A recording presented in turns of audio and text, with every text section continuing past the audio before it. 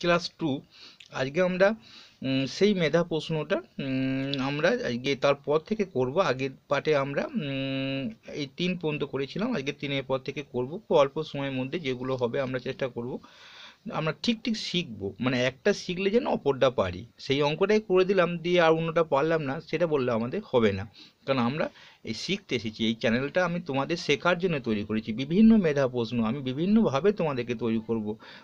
বই তো পড়াচ্ছি, ইংরাজি বাংলা, তোমাদের যাদের মাস্টার নেই তাদেরকে তো অবশ্যই শেখাচ্ছি, আমি সেইভাবেই শিখিয়ে দেবো। চলো আমরা দেখি কি অঙ্কটা বলেছি।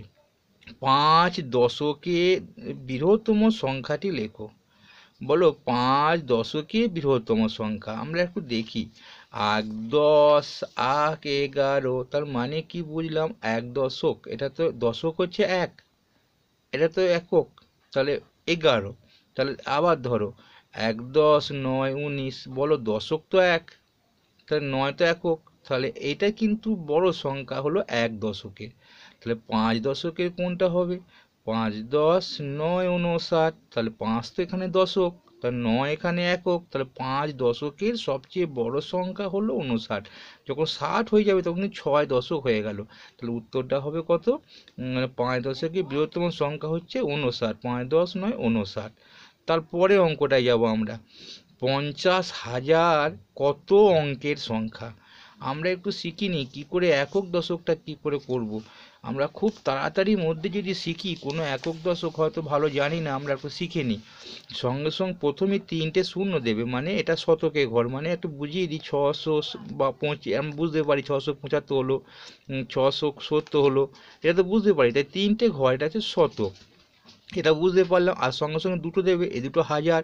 হাজার কখনো 5,000 হয়, কখনো 10,000 হয়, কখনো 20,000 হয়, সেই জন্য দুটো ঘর। যদি 20 হয় 20 লিখতে হবে, যদি আমাদের 12 হয় 12 লিখতে হবে, যদি 5 হয় 5 লিখবো, 0 5। এটা হাজারের ঘর, আর দুটো লক্ষের ঘর। তাহলে আমরা বললাম বাকিগুলো কোটির ঘর। চলো আমাদের কি বলেছে, বলেছে দেখো 50,000 আর কত অঙ্কের সংখ্যা। চলো আমরা দেখি। হাজার, হাজারের ঘর তো এইটা ছিল, এইটা তাহলে 50 লিখে ফেলি। 5 তো আর লিখলে হবে না, 0 5 লিখলে হবে না, হাজারের ঘর এই দুটো নিয়ে। তাহলে 50, বাকিগুলো সব শূন্য দিয়ে দেবো। তাহলে একটা ঘর, দুটো ঘর, 3টে ঘর, 4টে ঘর, 5টা ঘর। তাহলে 5 এককের সংখ্যা কত হলো? 5 এককের সংখ্যা। তাহলে আমরা ঠিক শিখতে পারছি তো? বেশ। যদি কিছু ভুল ত্রুটি হয় অবশ্যই, বা বুঝতে না পারো, এটাও 5 একক। উত্তরগুলো করে দিচ্ছি কেন, পরে আমি বুঝতে পারবো এতদূর পর্যন্ত আমি শিখিয়েছিলাম।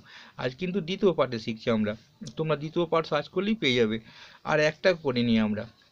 দেখো, একটি সংখ্যার অর্ধেক 21 হলে পূর্ণ সংখ্যাটি কত? তাহলে একটা সংখ্যার অর্ধেক হচ্ছে 21।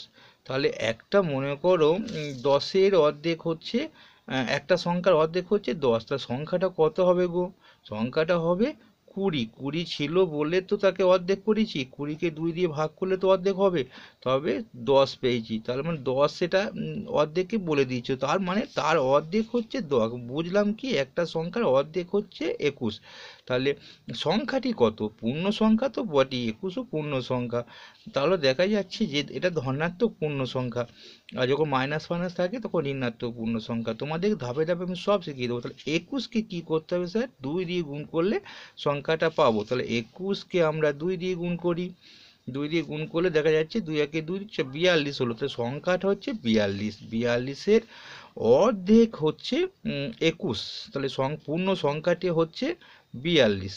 4 10 2 42। তাহলে আমরা মোটামুটি শিখে ফেললাম। আজকে 3টে অঙ্ক করলাম, বাকি কোটা আবার পরের দিন করে দেবো। তোমরা লক্ষ্য রাখো, বিভিন্ন মেধার প্রশ্ন দিয়ে তোমাদেরকে আমি অবশ্যই অবশ্যই ভালোভাবে শেখাবো। ভালো লাগলে কী করবে, সেই মজা করে একটু বলে নিই, লাইকে একটা গোঁতা দিয়ে দেবে।